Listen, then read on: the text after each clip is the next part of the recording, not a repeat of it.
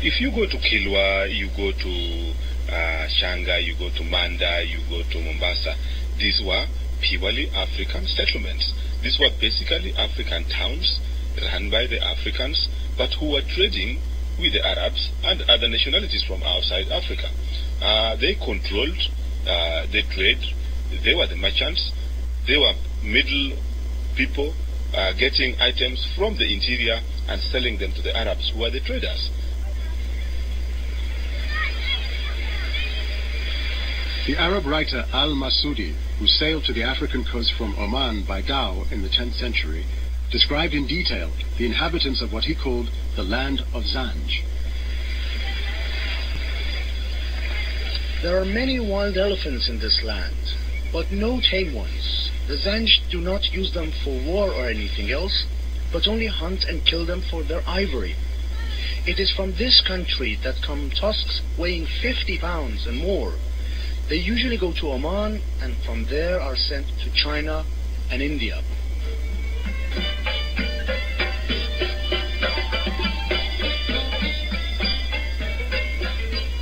The Zanj have an elegant language and men who preach in it.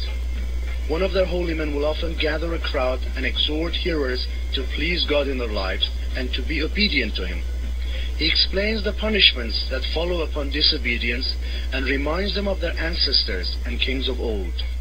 These people have no religious law. Their kings rule by custom and political expediency.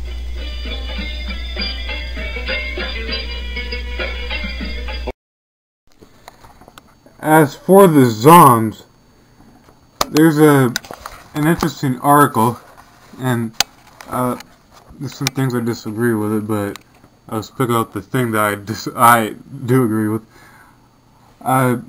Eastern Africa and the Indian Ocean to 1800, reviewing relations in a historical perspective. In it, he, as far as actual Arabization of the coast goes, he suggests that it began in the 16th century, starting in the 16th century, and at its height in the 19th century. It's in the 19th century where we get the term. Until the 19th century, we hear the word Mungwana, civilized, and then we get the word Ustarabu, and that's at the height of so-called Arabization in the 19th century. Swahili on the coast. There was a perception that now you are plugging into a higher culture, and that your own status is thereby elevated. And in Swahili there is a word for civilization which is Ustaarabu, meaning being like an Arab. There's probably a very interesting evolution of the concept of being Arab.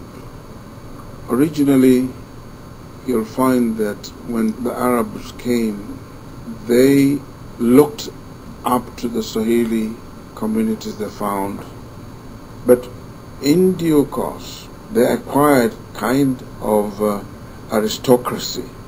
The funny thing about this aristocracy was not based on color. There was quite a lot of these aristocrats who were jet black in color, but they assumed that, you know, the fact that you associated and called Arab at that particular point began to acquire a new political dimension of being a superior people, a people that are rulers rather than the ruled. So these things are important to consider. Professor Chami, he found, trade secrets. What he says, it was thought that Swahili settlements were found by foreigners, particularly by Islamic traders. But he says, but these discoveries show that the people here were interacting with other civilizations, and long before the Islamic era.